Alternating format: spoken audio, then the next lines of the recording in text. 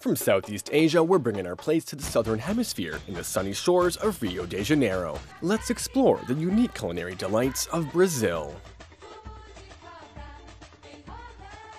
Well, Brazilian food is based on three main cultures: the indigenous people that were in Brazil before the Portuguese arrived, the Portuguese culture, and the Africans that came to Brazil together with the Portuguese people. These three main cultures makes our Brazilian food. That's what makes this melting pot of Brazilian food. This special sauce that I made today to eat with pão de queijo is a sauce with a fruit that comes from my area. There are more than 100 kinds of fruits, special fruits that we can taste the authentic flavor from Brazil. The spicy, the cumari, that means happiness of the taste in Tupi-Guarani.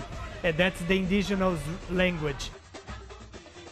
With the beginning of a new season, perhaps it's time to try some new cuisine.